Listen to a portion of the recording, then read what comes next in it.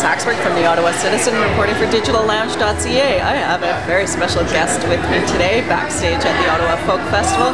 It's Paul Langlois, who we know from a very different situation. We know him from the Tragically hit, one of Canada's top rock and roll acts.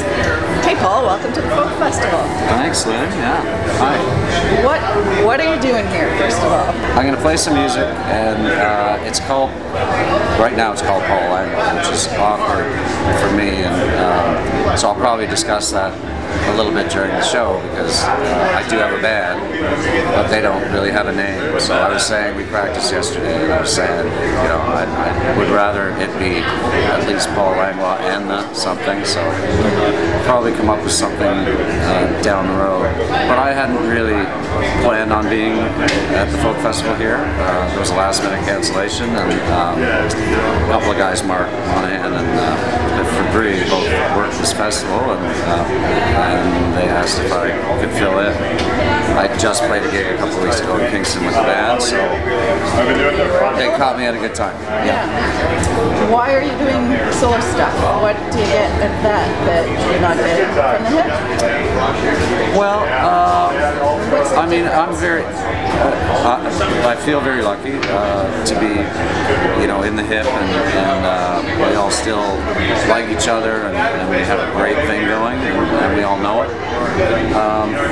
We wouldn't be touring and writing, like working, as much as we used to. I mean, you know, we still work hard and tour a lot, but we used to just do, you know, 300 plus 300, either on the road or in the studio, writing, and that kind of thing. So as we've gotten more time, I mean, I think Gord led the way, Gord Downey, with doing a solo record, and then he did another one, and then another one, and I guess I wasn't sort of sitting thinking, oh, I should do one, but I was thinking, you know, there's a lot of songs that I have that I hadn't quite finished, that just didn't feel like they were right for the hip, or maybe they sort of, you know, because we all contribute, there's not a pile of room for all your stuff. So it's kind of, I had these songs that I thought, well, I should try and finish them. That's how I made my first record, Fix His Head, came out a couple years ago, and I was just experimenting in the studio on the odd weekend and attempting to sing. I'd never really done that. I'd done it in a backup sense, but never really, I guess I didn't know even what I sounded like.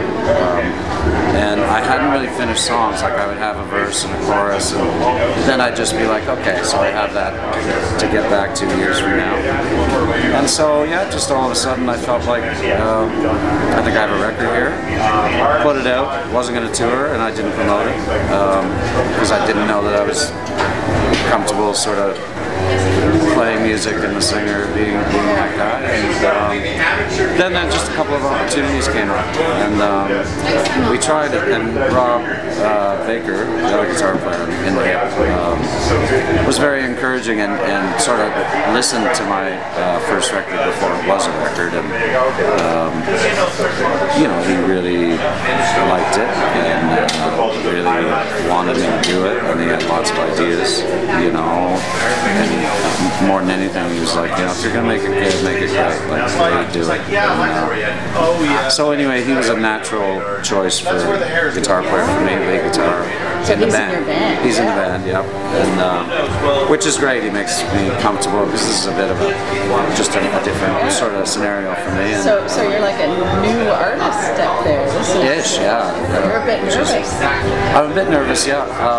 Fortunately, it's going away. I mean, we're going on, I don't know when, but soon. And no, on the drive up here, I was feeling like nervous, but I would get nervous in the hip situation too. I mean, nervous is good, but you know, when it takes you over, when it begins to take you over, you really need to find a way to sort of battle against it and just keep it down. I'm feeling pretty good now.